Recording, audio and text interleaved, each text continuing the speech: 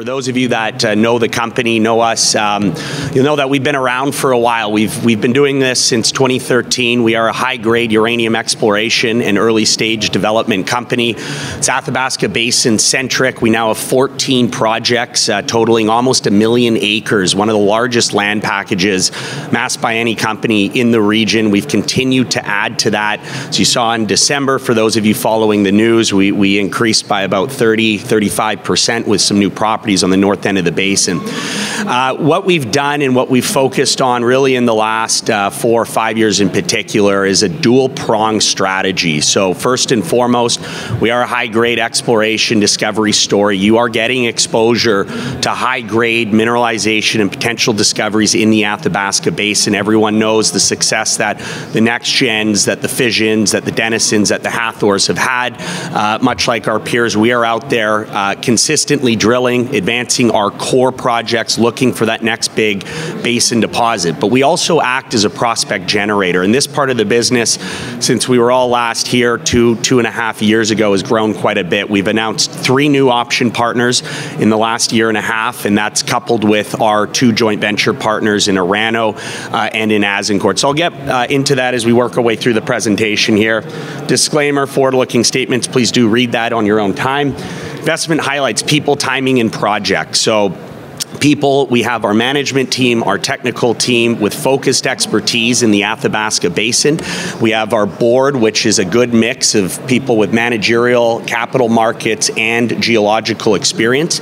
Timing with the uranium market. Needless to say, we're very bullish on the market. We truly believe we are in the early innings of what will be a sustained bull market in this commodity. This metal has a very unique set of underlying fundamentals and market dynamics. At $50 a pound, there's still a long way to go. I think a lot of runway for this metal to trade much higher and for companies like Skyharbour and its shareholders to benefit from that.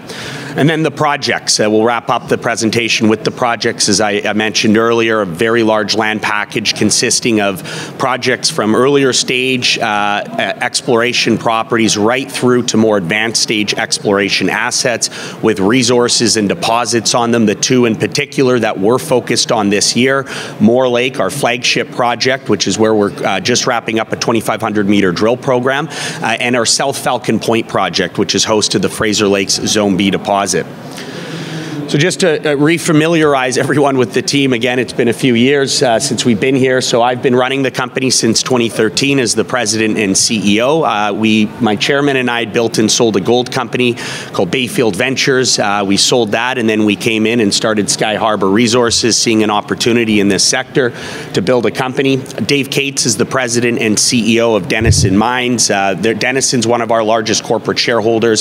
Very close working relationship with Dave and his team at Denison, a very important part of our story. Joe Gallucci joined us a couple years ago, brings additional bench strength and capital markets experience. He's now the head investment banker at Laurentian Bank in Montreal.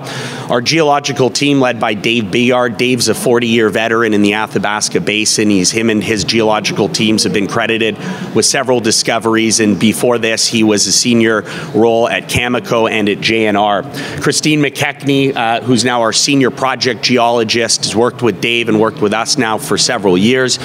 She has done a fantastic job coming in the role she's in now, really oversees all of the field work, and actually wrote her award-winning thesis on one of our deposits, the Fraser Lakes Zone B deposit. And then just wrapping up, you'll see Paul Matizik as an advisor, really needs no introduction. Built and sold several companies over the last 6 years, including Energy Metals, which he sold to Uranium One for almost $2 billion.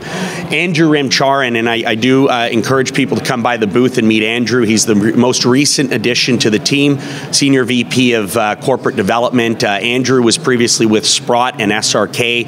At SRK, he worked with several uranium companies in the mid-2000s, and he held a senior role as corporate development manager at IM Gold for a number of years. So 20-year mining executive. Very pleased to have him join our team as an officer and senior VP of Corp Dev. Capital structure, straightforward, 133 million shares issued and outstanding. You'll see, obviously, there's been volatility in the market. We've seen that across the board. I think this presents one of the best value propositions this company has ever offered investors, given what we have going on this year and over the next several years, trading around a $50 to $55 million valuation. Well-funded with $6.5 million in the treasury. That's in cash and in equity holdings in some other companies. And you'll see notable and strategic shareholders, management and insiders. We've consistently been purchasing shares. See a little financing we did in December, which the lead order was Dave and a few of us that came in and added to our positions. Denison Mines, as I mentioned, and more recently we've been included now in both of the uranium ETFs, the URA and now the new Sprott URNM. So we've seen quite a bit of liquidity and volume pick up over the last year as a result. And a lot of you are probably familiar with some of the institutional shareholders that are well known in this sector, shareholders of Skyharbour here, as you'll see. So I won't spend a lot of time. We've got a few slides on this. Happy to discuss this more at the booth, but I'm sure a lot of you, if you're here at these presentations, needless to say, you're a uranium bull, I would assume. Uranium as the fuel for nuclear energy. Nuclear energy really is at the nexus of two major macro trends, one being clean energy and the other going hand in hand with that, electrification. We're seeing increased demand in electricity, but we need to provide and generate that electricity through clean means. And really, uranium and the nuclear industry is at the crossroads of both of those major trends. It provides, nuclear energy it's the only source of baseload, clean, affordable and scalable, and actually, I think more importantly now over the last year, reliable electricity generation. We've seen here, when we look at the supply-demand fundamentals for this metal, as I mentioned earlier, I really do think there's some of the most compelling supply-demand fundamentals that are out there. We've got 190 to 195 million pounds of expected demand this year in the backdrop of only about 140 million pounds of primary mine supply. So major supply-side deficit looming in this commodity, and we've seen that work its way into the market. We've seen, obviously, the price of the commodity start to move in the right direction over the last year and a half, but again, at $50 to $55 a pound, there's still a long way to go. We've also seen at the bottom here a new contracting cycle that really has started. We saw with Cameco's first financials earlier in the year. Now it's been a 40 million pounds contracted in January alone. So for those of you that know this sector, that have seen the cycles, the new procurement or contracting cycles are usually what are the key drivers for this metal price. And we're just entering a new one here, as you'll see with that chart at the bottom. One note or two notes on this slide here, China. So China, as we know, really is at the forefront of growth for this metal, demand for this metal, 150 reactors planned over the next 15 years. More nuclear capacity coming on the grid in China alone than has come on the grid globally in the last 35 years. More recently, we've seen in the US a lot of talk right now about bans on Russian imports of uranium and nuclear fuel cycle products. I think that'll further restrict the market. That will lead to, I think, premium valuations for projects in North America and Australia. I think that's the next shoe to drop. But bottom line is demand is growing fairly consistently at 2 to 3% a year. I think SMRs in North America will just continue to add to that going forward.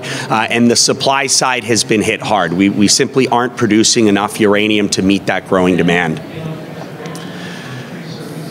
More recently here, you got some of the financial entities that have come in. Obviously, Sprott, as we know, that have sequestered almost 60 million pounds of material. So it's not just the utilities buying, it's not just other market participants, it's the financial entities like Sprott and Yellowcake that are effectively sequestering material. So I'll skip ahead to this slide here that just shows our project portfolio. We can work off of this. So as I mentioned earlier, one of the largest land packages, we have two core projects. Our flagship project, Moore Lake, you'll see there in the southeast part, the Athabasca Basin, proximal to regional mining infrastructure. This has been the focal point for Skyharbour over the last 4 or 5 years. You'll see we've carried out an extensive amount of drilling there. We're continuing to add pounds at that project, in particular in the underlying basement rocks. We've announced just just in the last 6 months, some of our highest grade mineralization discovered in these underlying basement rocks, upwards of 6.8% over 2 meters. We're having a lot of success with some of these new exploration techniques and geophysical techniques, geological modeling, in refining these targets. We just completed 2,500 meters, as I mentioned. Assays are pending for that. We'll have some news out on that over the next several months. In addition to Moore Lake, we are planning a work program at our South Falcon Point project as well, so keep an eye out for that. And I know I'm running out of time here, so I just want to quickly wrap up with our prospect generator business. $20 million being spent by partner companies, 5 projects that are now optioned and or joint ventured, upwards of $10 million in cash payments and between $5 to $10 million in share issuances. So you get exposure not just to our projects that we're working at, Moore Lake and South Falcon, but to 5 other projects that are being funded by partner companies. So thank you very much. Again, I'm happy to discuss more at our booth 604, and I hope you enjoy the rest of the conference.